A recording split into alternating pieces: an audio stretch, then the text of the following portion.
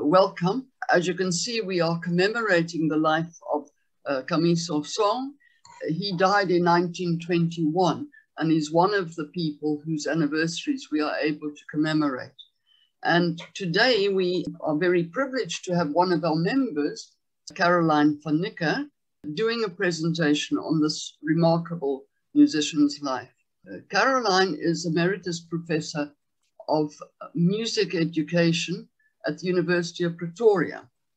During her tenure of approximately 20 years there, she successfully supervised over 100 masters and doctoral studies. Nou, dit moet gedoen word. She has been an elected board member of the International Society for Music Education and subsequently first president of the Pan-African Society for Music Education. She continues with both academic and volunteer community work. Thank you, Caroline, for your services to music and to U3A, and we look forward to hearing your presentation this morning. Thank you, Letitia.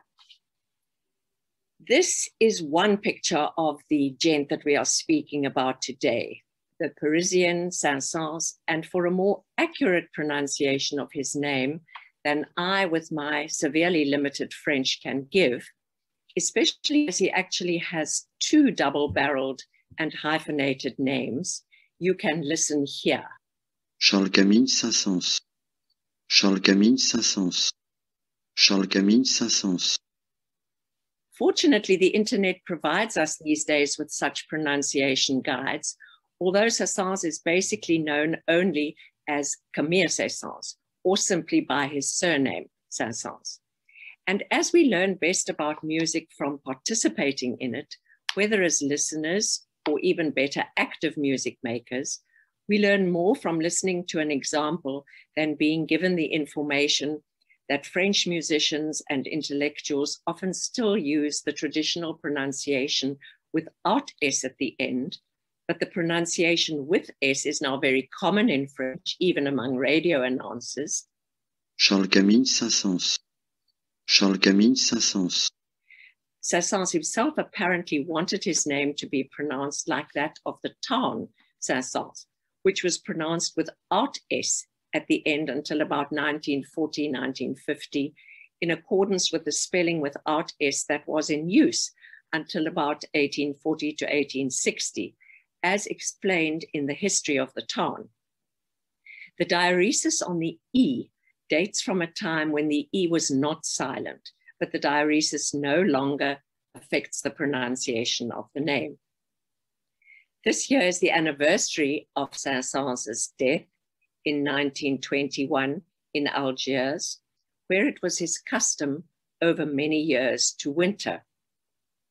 But on the 16th of December, 1921, he died without warning of a heart attack. The recognition he enjoyed was no doubt exemplified by the fact that his body was taken back to Paris, where he was given a state funeral. And it's also some indication of why we take the trouble to remember the centenary of his death. We typically use such anniversaries and occasions of special remembrance as hooks on which to hang programs dedicated to thoughts about and memories of significant individuals.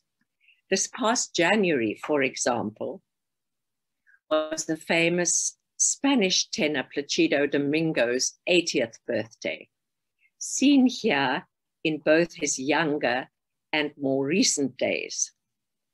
However, we have nothing in 2021 as significant as was 2020's big Beethoven year, although it is interesting that Saint-Saëns has been dubbed the French Beethoven. But should you be interested in checking on such special events, here is a good website of commemorations.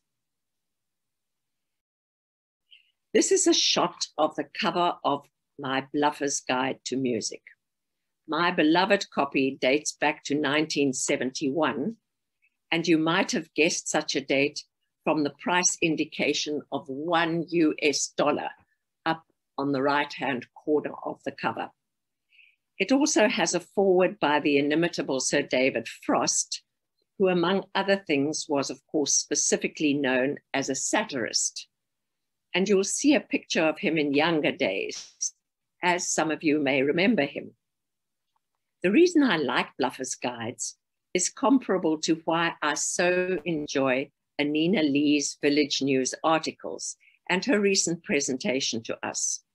You really have to know your stuff to make it sound simple and such that while being scientifically accurate, I find I can read from Anina's articles to a small grandson who listens raptly to every word. I have a collection of Bluffers Guides on every conceivable topic, built up over many years and kept stored alphabetically from accounting to women. And then there are the Xenophobes Guides. Why I find them all such fun and so good is that you need to be on top of your subject to be truly witty about it. And so even though I am supposed to know something about music, I love the book on the topic of bluffing your way in music. I learn from it, and I have even taught students using it because it can grab their attention. My main interest in the field of music is music education, and I will explain something during this presentation of the influence this has on how one approaches musical material and its use, because we have to compete with modern media. And that means we are in the business of edutainment and not just music education. In the Bluffers Guide to Music specifically, there is no mention of Saint-Saëns, who is definitely not one of music's big five, although Bluffers notes only 4 composers beyond criticism, and those are Bach, Beethoven, Mozart, and your own particular favorite. Assign which composer you like to these pictures and think why you might do so. That is a typical kind of music education activity. For some brief info on Saint-Saëns, here is a caricature of him as a boy. He doesn't seem very boyish by today's standards, but then neither does the fact that before he was 3 years old, he reputedly displayed perfect pitch and enjoyed picking out tunes on the piano. When he was 7, he became a pupil of the then quite famous teacher Stamati. Well aware of her son's precocious talent, his mother did not wish him to become famous too young, and we need to see this statement in context. The music critic Harold Schonberg, who himself became the first music critic to win the Pulitzer Prize for criticism, wrote of Saint-Saëns, "It is not generally realized that he was the most remarkable child prodigy in history, and that includes Mozart." Saint-Saëns gave occasional performances for small audiences from the age of 5, when he accompanied a Beethoven violin sonata on the piano. But it was not until he was 10 that he made his official public debut in a program that included both a Mozart and a Beethoven piano concerto. Through his piano teacher Stamati's influence, Saint-Saëns was introduced to a well-known composition professor and a well-known organ teacher, from whom he acquired a lifelong love of Bach's music, which at that stage was little known in France. As an aside, in the music world, France is seen in many ways separately from other parts of Europe.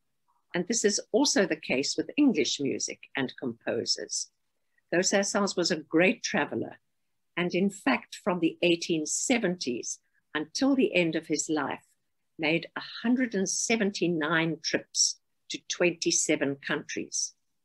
He visited not only England, plus Bach's German homeland, but ventured as far as America.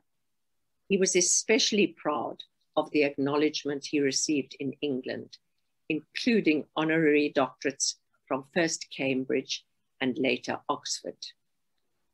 Saint-Saëns developed early as an all-round musician, pianist, composer, organist, writing his first full symphony at the age of 16.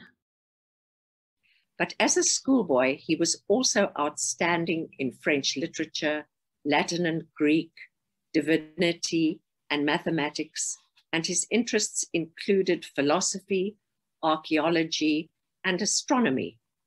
He remained a talented amateur astronomer in later life. Saint-Saëns is viewed by some as one of the greatest composers that France has produced, notable for his pioneering efforts on behalf of French music. This is despite other well-known French composers, and here is a list of some authorities' top 6 such composers who, and I quote, will be remembered by history as the most celebrated composers the world have ever seen. And here they are: Debussy, Berlioz, Erik Satie, and one often gets his first name used together with the Satie as he isn't quite so well known just as Satie, Messiaen, Ravel, and Gabriel Fauré, who was actually a student of Saint-Saëns. I have kept them in the order in which they were listed, so it's not necessarily my particular choice or yours. Back to Saint-Saëns and a different picture of him, who apart from his musical activities was also a writer of criticism, poetry, essays, and plays. Needless to say, it is difficult to measure the level of performers on whatever instruments or as conductors from our modern era of audio and video recordings. So although Saint-Saëns was a pioneer in recorded music, and the Gramophone Company of London sent a producer to Paris in 1904 to record him as both an accompanist and as a soloist in his own piano music, he is best known today as a composer and really a Romantic era composer. Now, this is the sort of information important to those studying music history. The Romantic period, specifically in music, where dates are not necessarily the same as those typically given for art or literature, started around 1830 and ended around 1900, as compositions became increasingly expressive and inventive. During this period, expansive symphonies, virtuosic piano music, dramatic operas, and passionate songs took inspiration from art and literature. And you can guess that Romanticism in art and literature often predated the movement in music, if music was influenced and inspired by those two art forms. To me, as a music educator, the question is whether pupils and students, and even U3A members, will absorb this factual information, and how best. I hope I have not descended to the level of the kind of gossip much beloved by some teaching so-called music history and writing musicians' biographies, but focusing on aspects in the case of Saint-Saëns, such as his unsuccessful marriage at nearly 40 to a 19-year-old, the death of his 2 children in infancy, questions raised as to his sexuality, etc. But what has been wrong with this presentation so far from a music education point of view? I've at least shown you visuals, which helps gain and hold attention, but there has been no music. And talking about music does not constitute music education. We need some so-called ear treats. So let's turn our attention to some of Saint-Saëns' special gems, skipping over his life since boyhood. As you can see, he is here quite an older man. As a prolific composer, Saint-Saëns is reputedly chiefly remembered for his symphonic poems, the first of that genre to be written by a Frenchman. The third of these 4 is the well-known Danse Macabre. It started out in 1872 as an art song for voice and piano with a French text by the poet Henri Cazalis. Frequently, composers do recycle their musical ideas in different forms, and we will speak later of another example of Saint-Saëns doing this. Danse Macabre as a theme was meant to represent how death was the great social equalizer. No one escapes the dance with death. And there were a number of paintings and pieces of art inspired by this philosophy, an indication of the symbiotic relationship between different art forms, to which I will also refer a little later. We will now hear a depiction of skeletons dancing at midnight. Saint-Saëns generally achieved his orchestral effects by deft harmonization rather than exotic instrumentation. But in this piece, he featured the xylophone prominently, representing the rattling bones of the dancers. There are many recordings available of this work, but I chose this one for music educational reasons because it is of a female conductor and of young people playing in a Polish music schools competition, as you can see on the screen. I also thought that you would enjoy seeing their exuberance and great talent.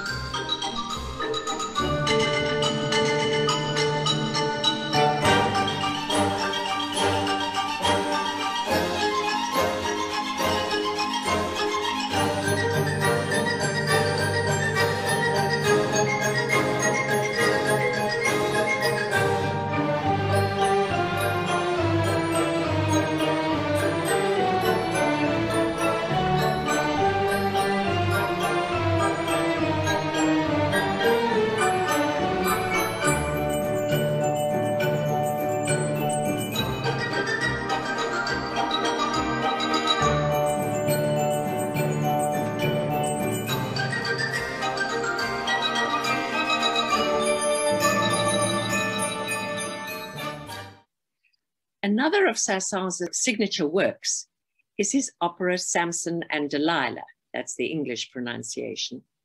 For a French composer of the 19th century, opera was seen as the most important type of music.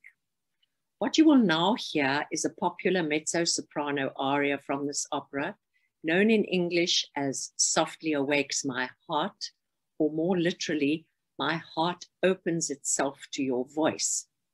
It is sung by Delilah as she attempts to seduce Samson into revealing the secret of his strength. And one of the reasons I chose this particular singer's performance is for her looks. You can find many versions sung by some decidedly unseductive and ungainly ladies who also contort their faces while singing.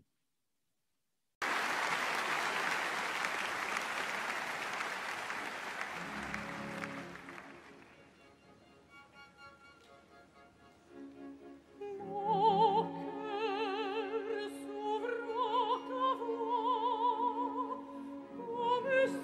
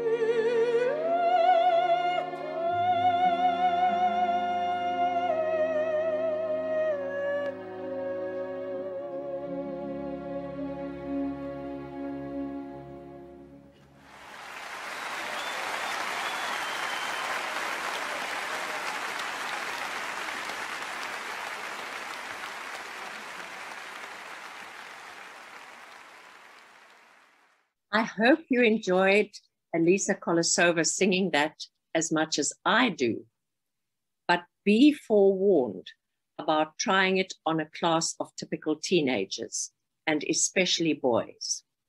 Somehow, sopranos typically send them into paroxysms of mirth.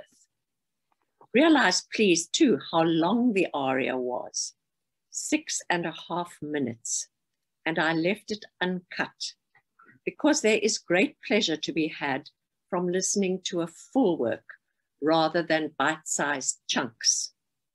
Music education research tells us this, the value of listening to full works, but also shows us that young people's concentration spans can be as short as 30 seconds, and often it is as though they are pre-programmed according to the length of typical television adverts these days. People of all ages often come to know classical music from its use for advertisement purposes. I would like to show you some footage from a lecture on music in the context of advertising. This is one of the wonderful free lectures available regularly from Gresham College in London.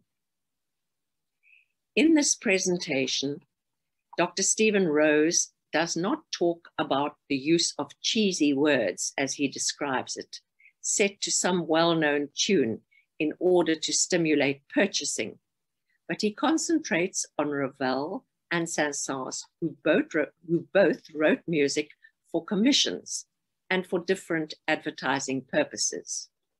By way of introduction, I wanted to ask, why do composers write music? Is it because of inspiration welling up from inside them, or because of external factors like the commission of patrons? How to balance the internal and the external, to balance inspiration versus commission, is an age-old dilemma for composers. Today, we will look at two examples of music that were written for apparently the most external of reasons, for advertising, to sell something. The first piece is Maurice Ravel's Introduction and Allegro, written on the commission of the Erard firm of piano and harp builders to showcase the abilities of an Erard pedal harp. The second piece is Saint-Saëns' Fantasy for violin and harp, written to publicize the skills of a musical duo of two sisters. And now we will hear an excerpt of the music that Saint-Saëns wrote for this purpose.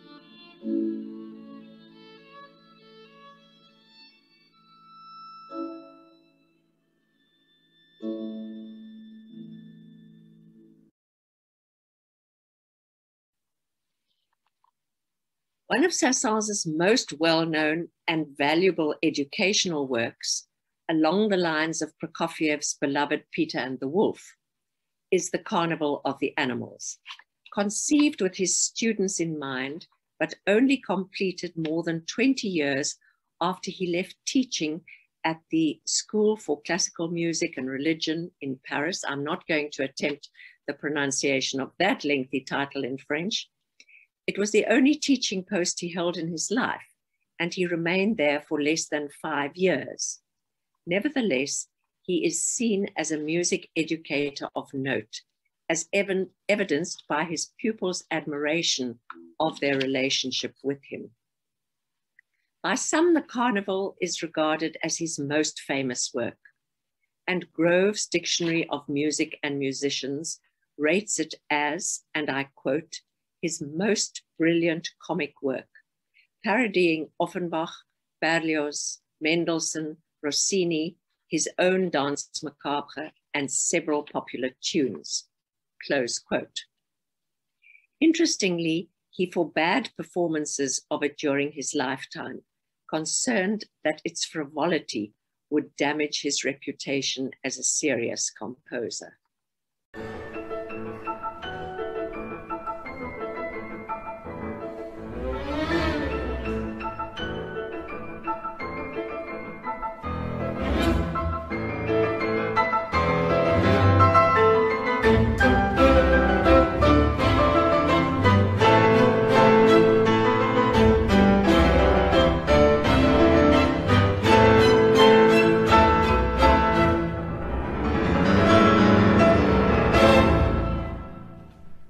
Saint-Saëns composed a celebration of all the animal creation, a carnival, a jamboree, a musical menagerie. And though he poked a lot of fun, 'twas all affectionately done. He plundered with a wicked thrill Rossini's Barber of Seville, and other tunes he freely chose from Offenbach and Berlioz, although it's only fair to tell he did steal from himself as well. Now it is time we took our places and showed our Philharmonic graces in praise of feather, fur, and fin. Let's hope the maestro's listening in. The lion is the king of beasts. His crown a golden mane. He has an air of dignity and yellow-eyed disdain. His paws, which look so velvety, aren't only there for show. So if he asks you round for tea, it's wiser not to go.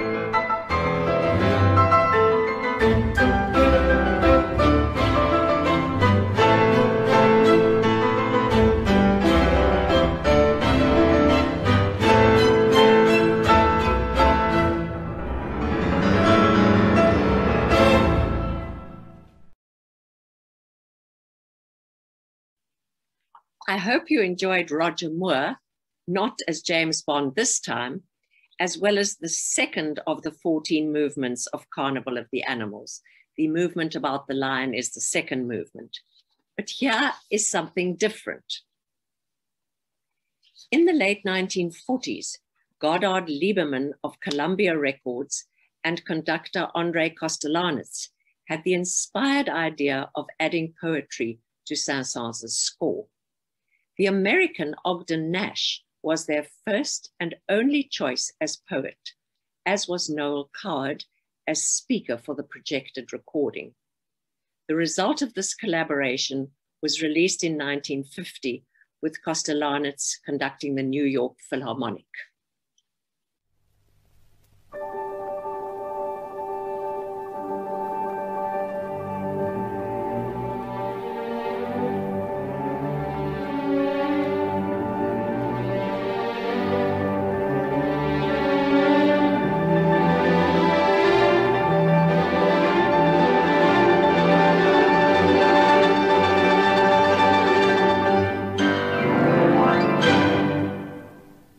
Camille Saint-Saëns was racked with pains when people addressed him as Saint-Saëns. He held the human race to blame because it could not pronounce his name. So he turned with metronome and fife to glorify other forms of life. Be quiet, please, for here begins his salute to feathers, furs, and fins.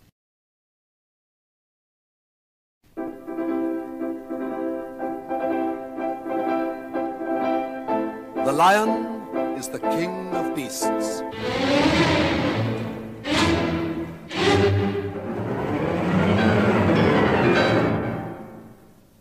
The lion is the king of beasts and husband of the lioness. Gazelles and things on which he feasts address him as your highness. There are those who admire that roar of his in the African jungles and velds. But I think wherever a lion is, I'd rather be somewhere else.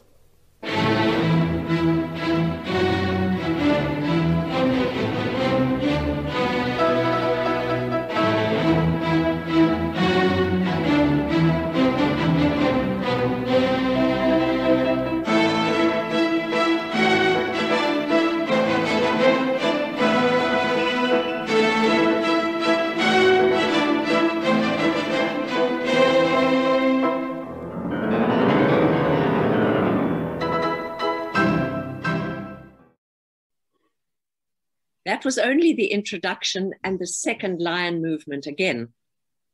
But on this slide, you see the list of the remaining 12 movements, including the sublime swan, with which we will end, although the Nash words for the finale are also great fun. Now we reach the grand finale, Animale, Carnivale, noises new to sea and land, issue from the skillful band. All the strings contort their features, imitating crawly creatures.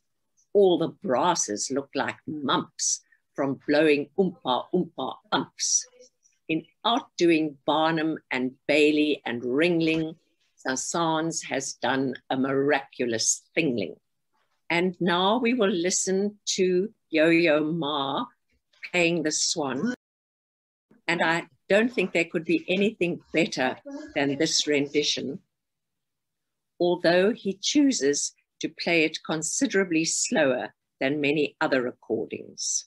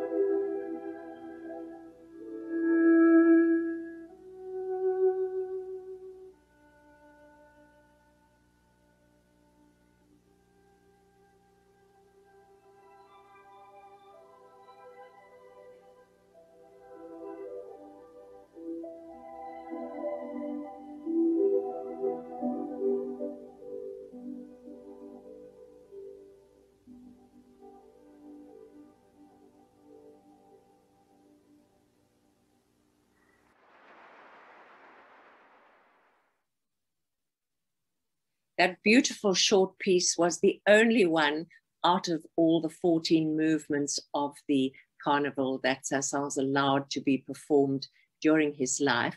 Here is a picture of him at his farewell concert as a pianist in Paris in 1913.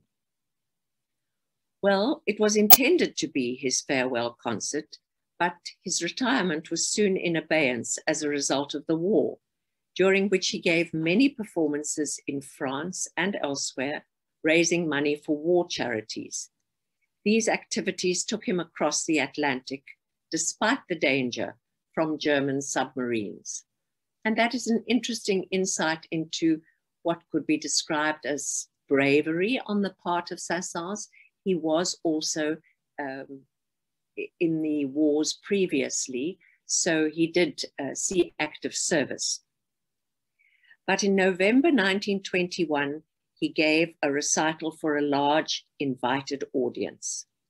It was remarked that his playing was as vivid and precise as ever, and that his personal bearing was admirable for a man of 86. He left Paris a month later for Algiers, where he died. In 2004, the British cellist Stephen Isserlis said, "Saint-Saëns is exactly the sort of composer who needs a festival to himself. I've played all his cello music, and there isn't one bad piece. His works are rewarding in every way, and he's an endlessly fascinating figure." Thank you to all of you who have joined this morning, and I hope that you've enjoyed that. Thank you, Caroline. That was lovely, thank you. I happen to have a similar copy on my shelf called The Bluffer's Guide to Literature, and it's great fun. Yes, I've got that one as well. Caroline, I have a question. If he was such a child prodigy, he certainly was not as prolific a composer as Mozart was. No, although he was prolific, and of course he wasn't prolific only as a composer. At one stage, he was very active as a performer, both as a pianist and as an organist. And the church where he was initially the organist before he went to the very famous Madeleine Cathedral was a church that had as many, it is said, as 26,000 members. And so it was a very lucrative position for him because just all the weddings and funerals that he played for brought in a lot of money. So he wasn't just a pianist and an organist and for the brief while, as we said, a music educator, but he was also writing all his other things, poetry, criticism.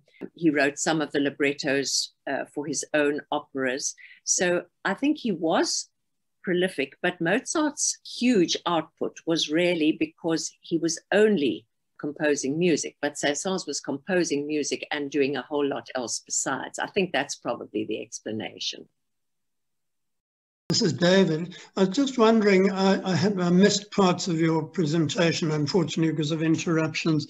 We have both of Saint-Saëns piano concertos on CD. Did you discuss them at all? No, I didn't, because there were several things that I could have included, the Rondo Capriccioso, but what is difficult is when you can't play whole movements, whole works, because they're too long, and yet it doesn't seem right to chop it up into little bits. So that was one of the reasons I didn't play any of those, or for example, the Rondo Capriccioso.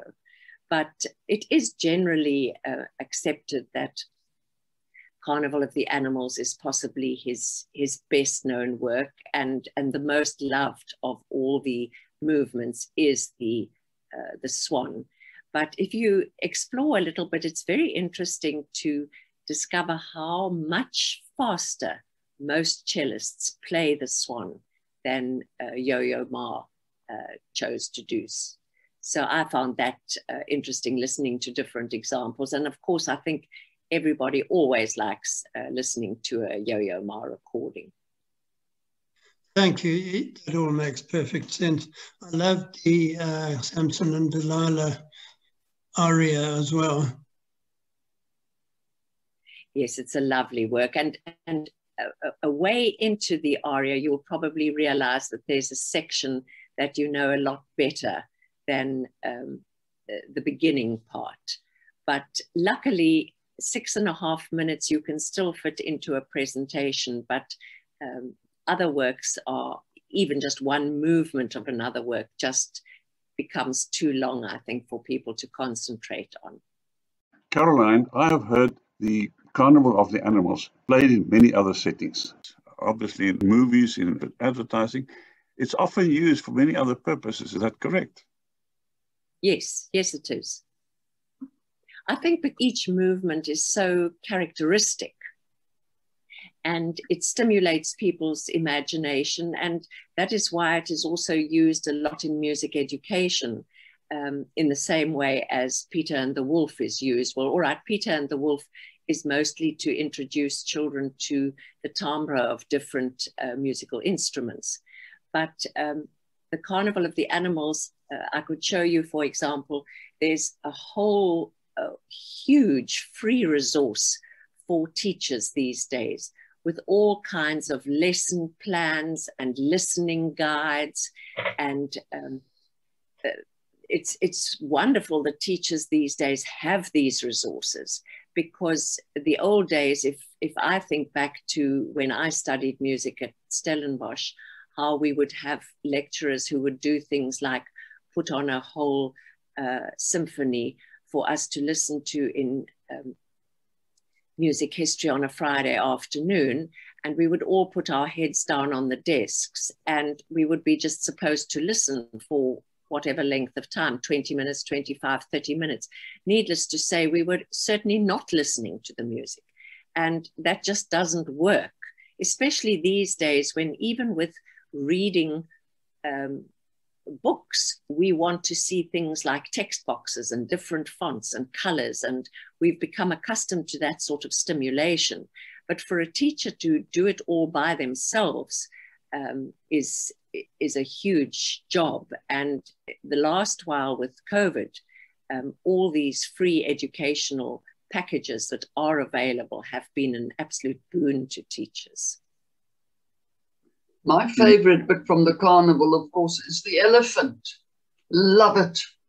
Well, many people will say as adults, I find, that they still love the carnival and particular movements like you've suggested. And they say that often then indicating that they came to know it as children. And because they got to know it well when they were young, it has continued to be a favorite throughout their lives. And we know that the question of what is well known to you is also often well loved. And many people speak about how they learned about the Carnival of the Animals when they were at school. And if they were in schools where there was good class music instruction, as there used to be in schools in the past.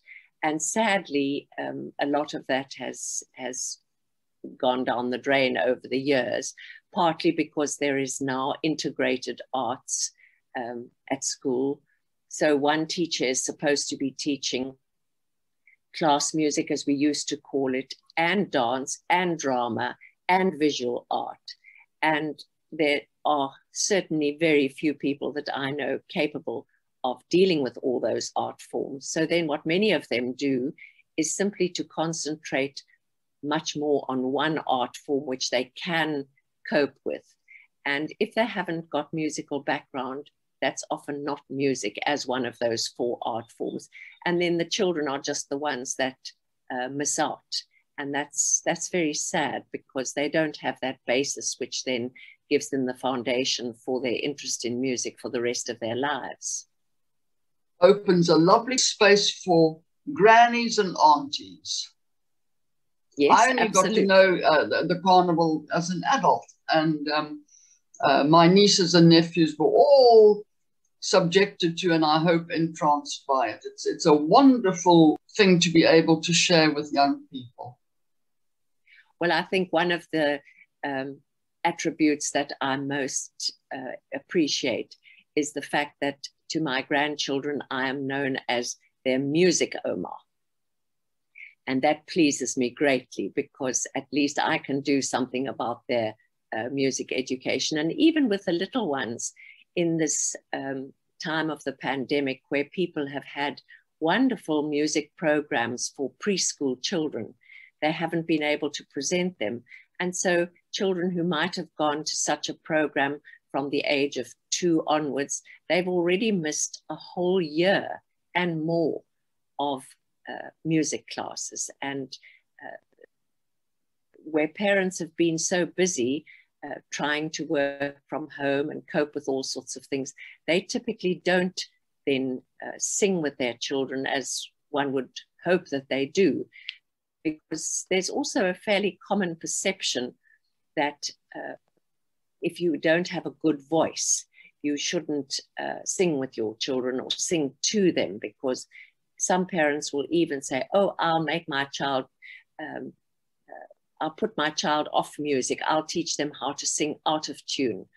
But the research shows us that that is not the case, that it is the bond between adult and child, strengthened by singing together, that actually makes such a difference. And I'm only now talking about singing. Of course, there are many other musical activities that you can also do with children, playing music to them, recordings, doing rhythmical activities, all kinds of things. So it's a great pity when that doesn't happen, because the children are the losers. You mentioned that he had a state funeral, so he must have been quite well known and popular. But was his music as popular during his lifetime as some of the other composers, and were they well attended? Yes, they were well attended. And I mean, for example, he enjoyed great popularity in Britain, and he particularly liked going to England and having performances there, and performances where there were vocal aspects, choral aspects, because he said that the British were the world leaders in terms of choir singing. And he didn't just have a state funeral. I mean, I could have listed a whole lot of other honors as well. But for example, it is noted by many authorities on him. It was surprising that there were quite a number of statues dedicated to him during his lifetime, whereas they said that typically, you know, people only have statues of themselves erected after their deaths. There's quite a lot of controversy also around whether he was supportive of more modern French composers and composers from other countries, but the more modern composers like, say, Debussy. To what extent was he against Debussy? And in some of his activities at the Institute, he expressed some quite strong opinions against other younger composers. But then there were also the composers like Gabriel Fauré, who was a student of his and who was very admiring of everything that Saint-Saëns taught them. And some people are of the opinion that he was more appreciative of the structure of the older composers. And what he didn't like about the younger and more modern composers was when he felt that their works didn't have the structure and the form of the older composers. But there is quite a lot of controversy as to exactly who did he support, who didn't he support, what was he in favor of, what was he not in favor of. But certainly those students who studied with him were all very admiring and wrote about how he taught them such a great deal. thank you to Caroline. It was a lovely presentation. And with the variety of his works that we know so well. And it was just fun to have it presented to us like this. So thank you very much indeed. Thank you very much.